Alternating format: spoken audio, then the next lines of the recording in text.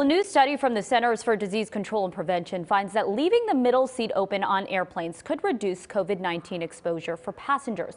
But most airlines have stopped doing that. CBS 2's Tina Patel is live in Burbank at the airport with reaction from passengers. Tina.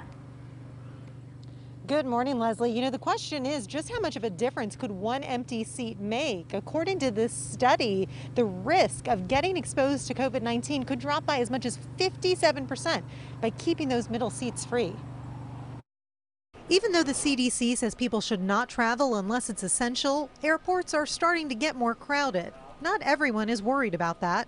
I feel safe. You know, they put you in the good seating, the good area, and they pass out the mask and everything for you. In the beginning of the pandemic, several airlines blocked off the middle seats so passengers could spread out more.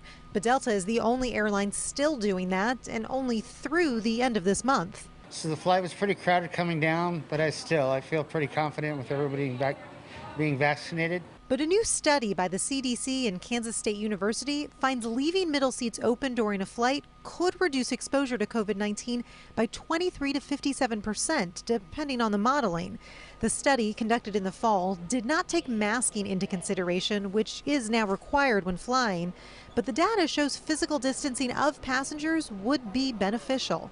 Some passengers agree. It would be nice if airlines did not fill middle seats. It's fun for us because we keep the middle one free, but you know, if someone wants to sit there, I have no problem with that. Because some people say there is going to be a risk of exposure no matter how careful you are. Before boarding the plane, everybody's standing this close together.